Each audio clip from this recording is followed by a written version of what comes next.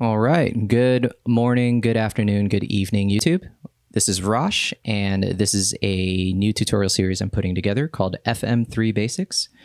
This series is going to be about how to program the Fractal Audio FM3.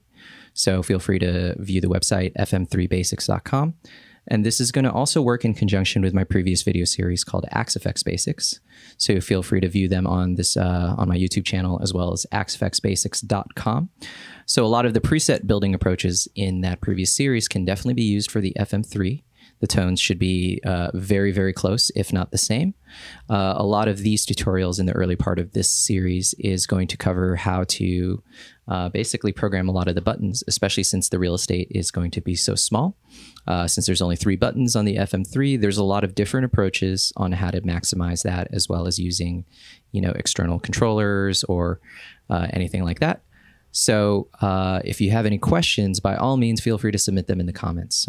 So a little about me. My name is Rosh, once again, and I am a guitar player and guitar tech out here in the Los Angeles area. I build and program guitar rigs for a lot of different clients.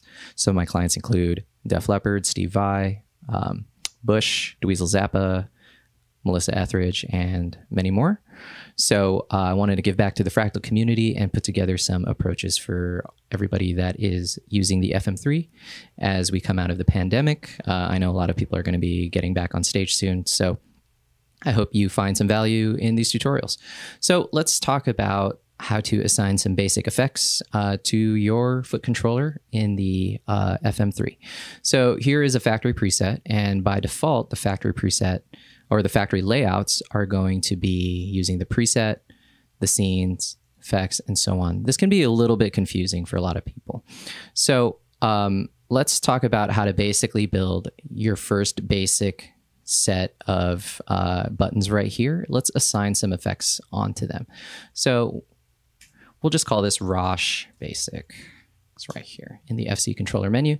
So right now, by default, these are the presets that you would build. And for example, these would be in this particular bank. These presets are empty. This would be the high power bank. And if we go further up in other presets or in other banks, you can see that these are going to be different presets that we can click on and do all that kind of stuff. But let's assign a basic effect first. So what we'll do is we'll actually clear this by hitting reset. And then we want to also hit reset here. Let's just clear all these out.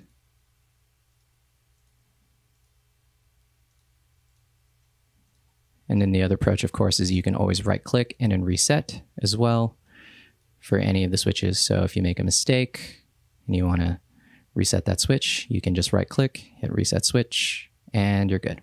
All right, so each foot switch on the FM3 or any of the Fractal controllers can be assigned to pretty much any function as well as any color. So the first function that we're going to actually utilize is the effect. So in this preset, we have a factory preset, we have a bunch of different effects. So what we would want to do is have access to those effects to turn them on or off. So in this case, let's turn on the drive effect right here. So what you would do is click here, and then each button has a tap function and a hold function. So if you just press the button, you would turn on or activate whatever this function would be. If you hold the button, it would also have a secondary function as well. So let's take the effect. And then the next function, the next line right here is called function. And what do we want to do with the effect? Do we want to select or toggle between the channels, increase the channels, etc.? For now, we're going to leave it as bypass. So every time we press that button, it'll either turn the effect on or off. And then lastly, we want to pick the effect. So in our case, we wanted to turn on the drive. So in this foot controller right here, we want to select effect, and then we're going to turn on drive 1, which is this, okay? So really simple. We basically assign this button to the FM3 to turn on the drive effect. And so if I press the FM3 drive right now, you'll see that the drive pedal turns on, drive pedal turns off. And then when it's turned on, the light on the FM3 is illuminated. And then when it's bypassed, it is dim. So as you can see, it's turning on and off. Now, let's say we wanted to assign phaser to the next switch. We would click that, pick the effect, and again, we want to bypass the effect, and we want to pick the phaser. Now, the cool thing about this is right now, the colors of these effects are blue, which is the default, but you can, of course, assign them to any color of your choosing. All this, and it will be reflected on the FM3. I'm going to use the default settings for now. So this light blue color is for the effect, generally used for effect bypass, okay? And last but not least, let's assign the flanger to that. And we pick effect. Again, we want the bypass, and then we want the flanger. Okay, so as you can see, if I press the drive pedal turns on, drive pedal turns back off. And if we press the phaser turns on, phaser turns off. And last but not least, the flanger on and off. So that is assigning an effect bypass to the tap function. Now, each button on the FM3 also has a hold function that we can assign a different function to when you hold down the button. This can be really useful, especially since the drive pedals, for example, have multiple channels. So in the case of this factory preset, the A channel right here is for this tube screamer. And if we wanted a different type of drive pedal, in this case, this esoteric RCB, we could actually toggle between these two channels using the hold function. So this would definitely be a lot better than adding a second drive block, because as you can see, we're starting to approach the CPU limit.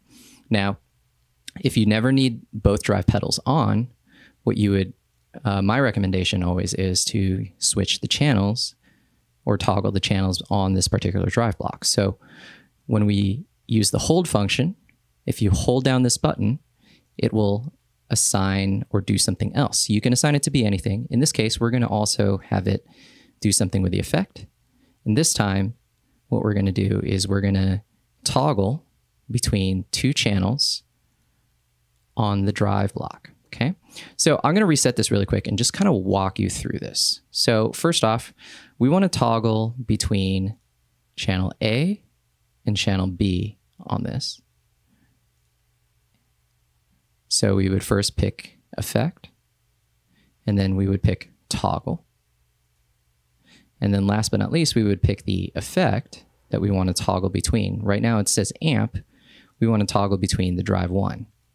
So now you'll see this little bracket going around, and then we have to pick the two channels it's going to toggle between. In our case, it's going to be channel A and channel B. So we'll do channel B right here. So the way this functionality is set up is that if I tap on the pedal, it'll engage this or bypass this drive block. So I'll just engage it and I'll bypass it again. Now, the hold function that we assigned here is going to toggle between the two channels. So it's like having a dual channel overdrive pedal. So if I hold this button down, it's going to go to channel B now. Okay. And if I hold this button down again, it's going to return back to channel A. And you notice that the block didn't actually turn on. So you could basically decide which overdrive you need before you engage it. And so what I'm doing is, again, I'm holding down the button with my foot to switch between these two channels. And then if I tap it, it'll engage that block or bypass it. And so you get the option of having two different overdrives. Of course, you could always use another feature, which we'll cover in a later video, but I just wanted to kind of demonstrate some real basic stuff about toggling between two channels on the drive. You can do this for any effects. So for example, if you, in your phaser, you have the classic vibe, and then in the B channel, let's say that's a block 90, so that's based off the MXR phase 90. And if you want to toggle between both these channels by holding down this foot switch, you would, again, select effect, you would select bypass, and you would change it to toggle. And then you want to select which effect you want to toggle, which would be the phaser. And then last but not least, you want to pick which two channels it's going to toggle between. In our case, channel A and channel B. So you can see here, I'll hold down the foot switch and it's now picking channel B. If I hold down the foot switch again, it's picking channel A, and it's not engaging the phaser yet unless I tap it. When I tap it, it bypasses it. If I hold down the button, it switches between the two channels there. So last but not least, we can also do the same thing with the flanger. We would do effect, channel toggle, pick the flanger, and go to channel B. So in our case, the flanger would go from an analog stereo flanger to, we'll pick a, I don't know, 0 flanger. Okay. So if I tap the pedal, turns it on and off. If I hold the button down, it's going to switch between the two channels. And again, it's still bypassed unless I want it on by tapping. All right, so that's going to cover it for our first video here in the FM3 Basics. If you have any tutorials that you would like me to cover, by all means, feel free to leave a comment below. I'm going to be adding many more of these to get the maximum mileage you can out of the FM3. The 3 buttons may seem limiting to some, but it's actually very useful, and we're going to go over a lot of different approaches on how to do that. All right, so other than that, please comment, like, subscribe, and I'll see you guys next time. Thanks.